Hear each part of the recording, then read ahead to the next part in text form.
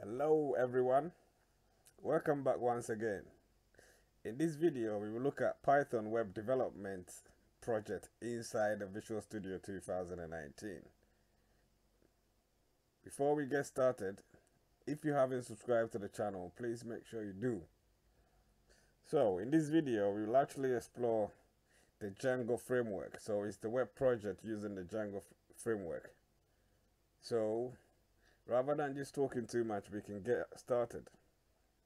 To be able to start, obviously you need the newest version of Visual Studio, at least the community version, which is free. And then once you've got that installed, or if you are about to install it, obviously you go through the Visual Studio installer.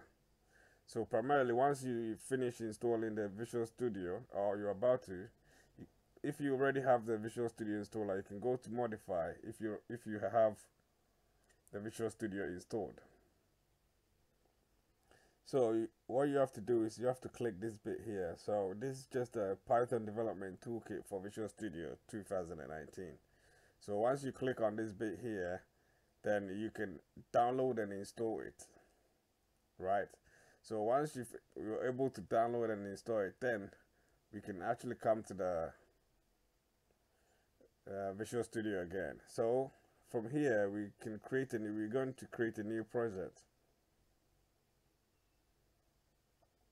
So once we have the new project dialog, we have to select on the language side, the Python language. So we should have all of this bit here if you've actually installed it properly. So we can also select a project type. So we could say web project. So we can get much more specific projects that we want to work with, right? So in this case, we're going to select the Django web project. So once we've actually selected that, we can click on the next. And then here, the configure your new project dialog. Here you can configure the project details like the name and the solution locations. So once you've done with that, here I'm not going to change anything. So we can click on the create. So we should get a Python Django web application project, or the template created for us inside the Visual Studio. So once the whole thing is set up, we can exploit and do some bits and pieces in terms of configuration, so that we'll be able to run it properly. So now we have the Django web project created. Yeah, so as you can see, we have got this documentation. So it says this project has the default settings for database, which uses a SQLite. So if you need a super user, you need to create one before running the application.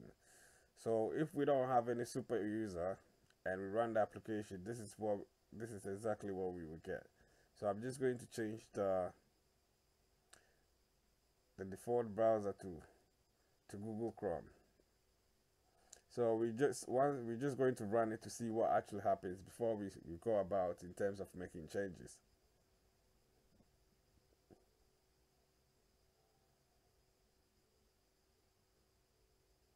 So as you can see here now, we have an error displaying. So you can go ahead and read through all the errors. So but I'm not going to look into that too much. So we're just going to go ahead, bang on and start doing what we're doing.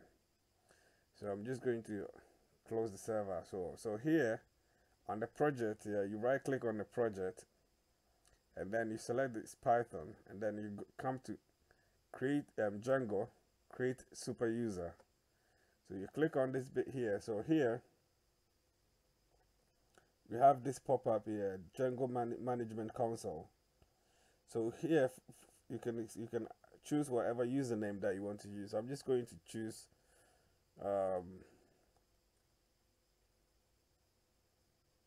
hacked bytes.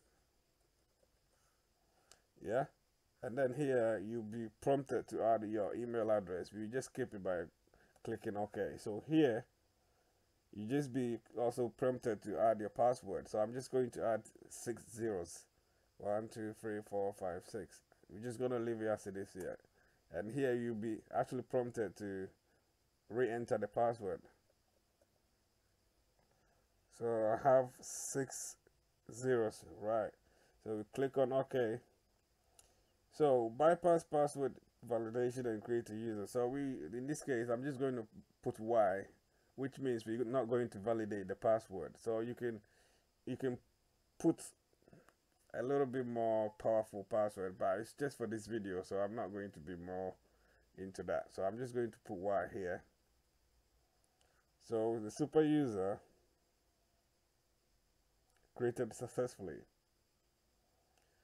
So now we've got the super user created. We can come inside this project bit here.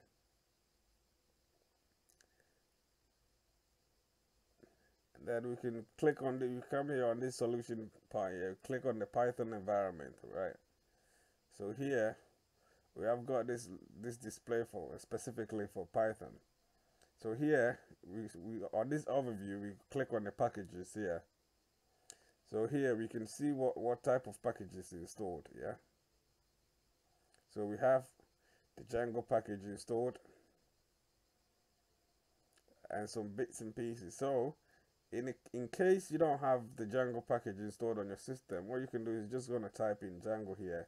Make sure you have an internet, and then you can install the Django package like by clicking on this run command pip install Django, and then you can get that bit sorted out. So now, as you can see, we've got that bit sorted out. We're going to run it again to see if anything comes out. I suggest there will be an error, but let's see what actually comes out of it.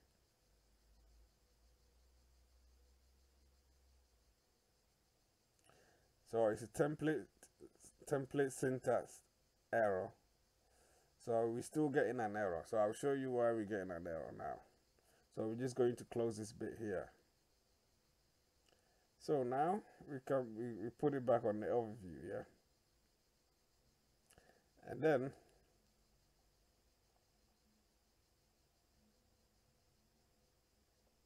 there we can click on this bit here, add environment.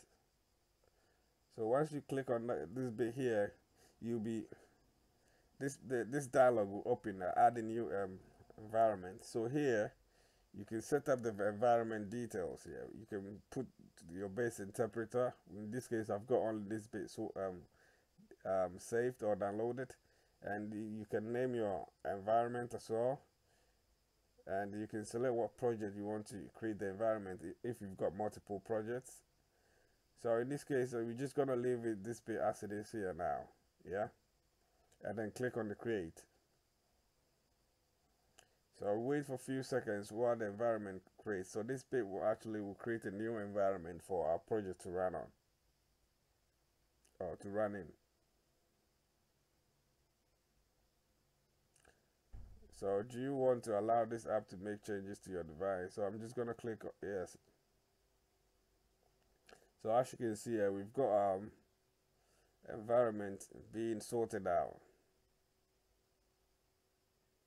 So with all the necessary packages. So we're just gonna wait for some few moments while the whole thing just works out. So we've got our environment created with all the essential requirements also added to it. So as you can see, the requirements.test was installed. So whatever requirements that was inside our test view, if you come here, this requirement bit here. So as you can see here, we've got this Django bit here that has been installed, yeah. So here we can also install and enable PyTest if we want. So I'm just gonna do that one bit as well. So we wait for that bit to also install. So once we've got that bit successfully installed, so we can now run the application. So as you can see, now we have the application showing up now. So we can actually log in by using the username that I actually use, which I can't remember. So I think I used hacked bytes. So let's check hacked bytes, and then the password is 6 zeros, 456. So we see if that's so as you can see, we've got ourselves logged in now. So I'll leave this bit here. We're not going to explore too much inside the code, so you can have a look inside yourself and then build on your knowledge.